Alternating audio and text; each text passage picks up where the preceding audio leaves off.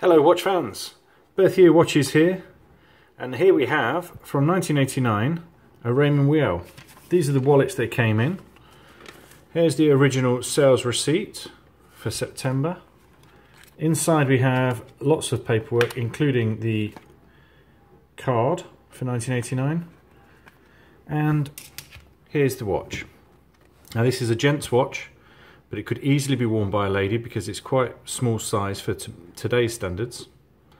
You've got the sub-second movement at 6 and what we believe is a diamond at 12.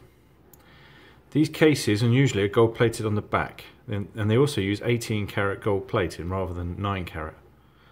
Very thin as a style. 15 jewel quartz ETA movement inside,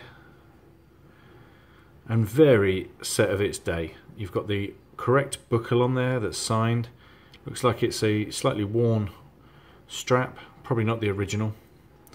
And the only downside on this one is there is a scratch, if we can pick out there at 2 on the glass.